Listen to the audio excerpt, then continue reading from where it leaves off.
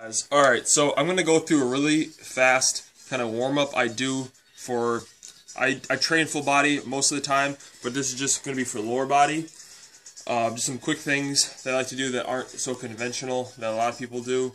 A lot of this is derived from like Quinn Henoch, PRI kind of stuff, and I thought I'd just put my 2 cents into some things I've been playing with that I really like. So, this is a general, okay, warm-ups can be specific to you. So this may not be beneficial to you, but it's just an overall kind of a general thing. So first, I like doing a 90-90 breathing. So what that is you come up to a wall, you can put like a little pillow or like a little thing behind your head, lift your head up a little bit, put a foam roller, a little ball between your legs like this, and what you do, 90-90 position, you breathe all the way out, bring these ribs down, you lift up your hips slightly, hamstrings turn on, and you breathe in this position. You breathe out, breathe in, keeping these ribs down, opening, breathing all in your diaphragm, and lifting your rib cage.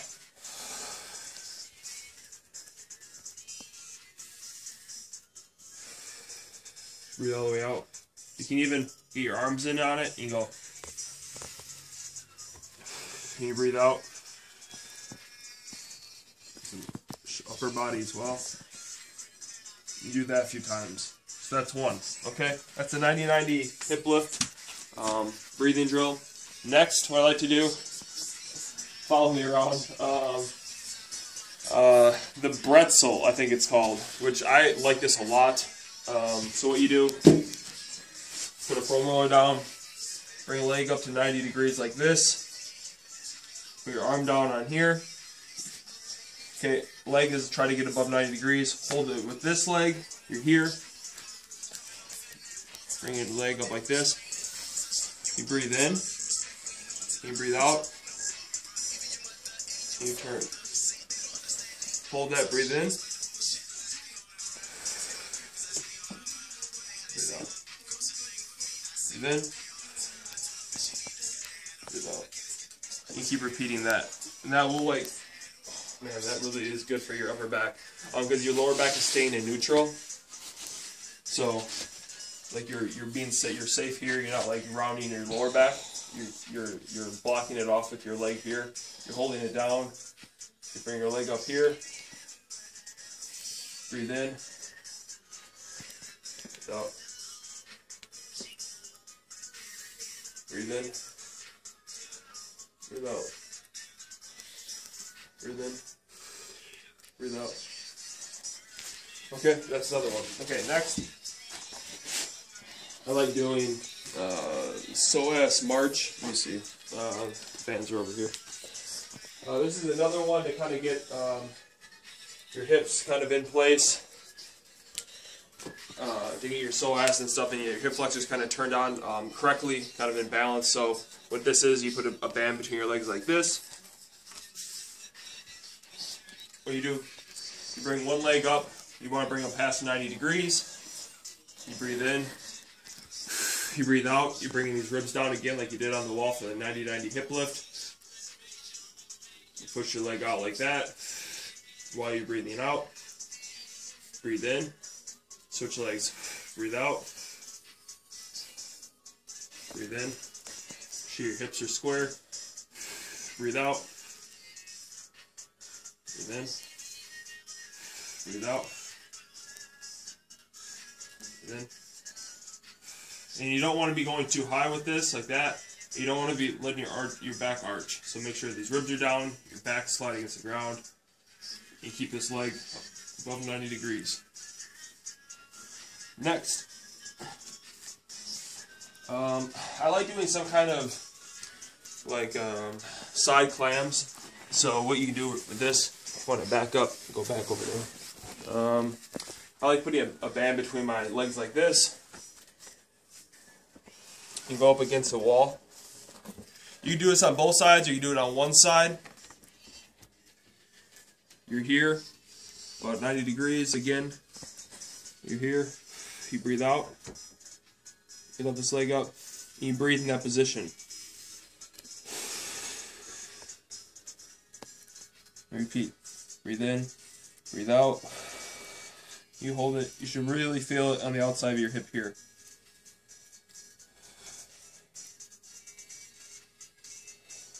Really fire up like your glute medius, glute minimus. You can go straight from that. You can go into, you can do this on the other side as well. I'm not going to show it though, just for the sake of the video.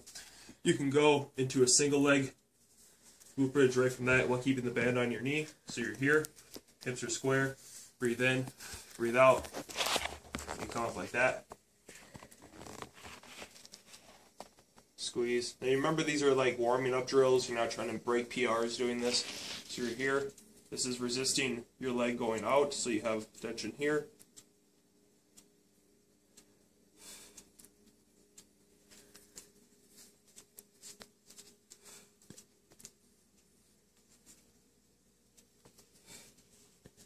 Again, you can do that on the other side.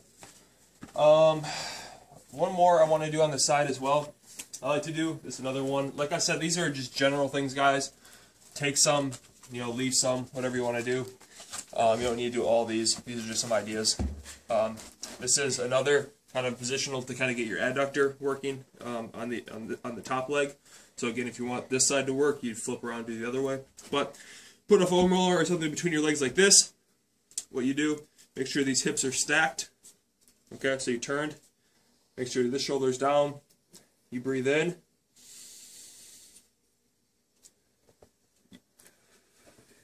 What you're doing then, you breathe in. You're trying to push this top leg backwards into the socket essentially.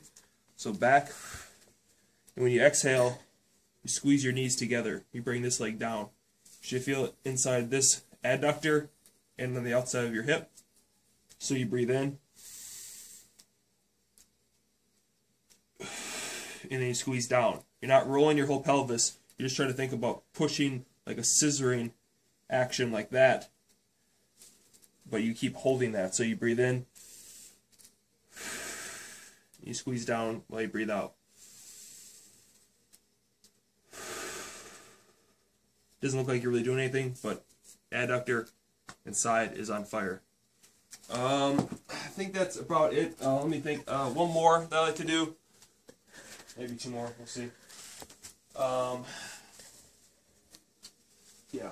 I like doing a 90-90 position as well. So you're here like this. You come here, 90-90. It's a quadruped breathing. So what you do is you breathe in. You lean slightly forward like this. Okay. You're not letting your shoulders ride up, so keeping down, you should feel kind of tension under here in your serratus. When you're here, you breathe in.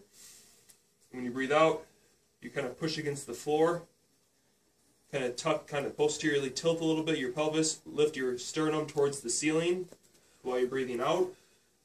You hold that position. You breathe in, deep.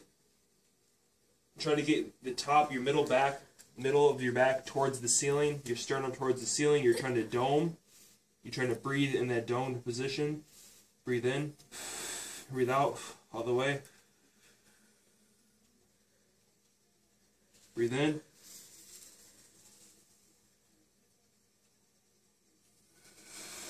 Breathe out, all the way. Breathe in.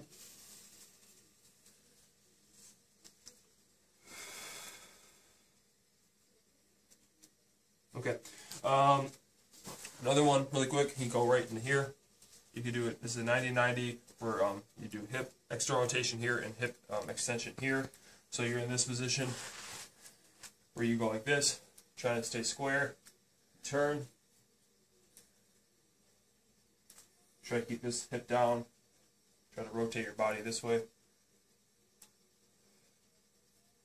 Keep switching to hold them. You just kind of feel it out. You can switch and go from this way. Try to stay tall. Go back. Like that. Last one. I like doing some kind of hip swings too then, so then I'd get up and just go against like a wall or a pole or something. And I like doing leg swings sideways So keeping hips square, turn like this. You do this. And do the other leg.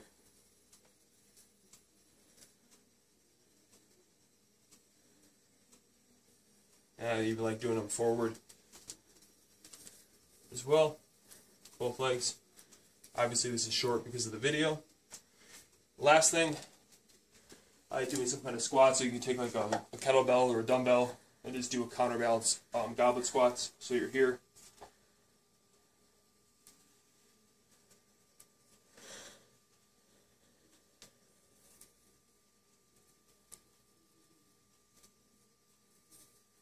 And there you go, you should be ready to go. So that's a little bit different. Obviously, if there's things that are tight, you can roll in lacrosse balls on your quads, you know, a foam roller.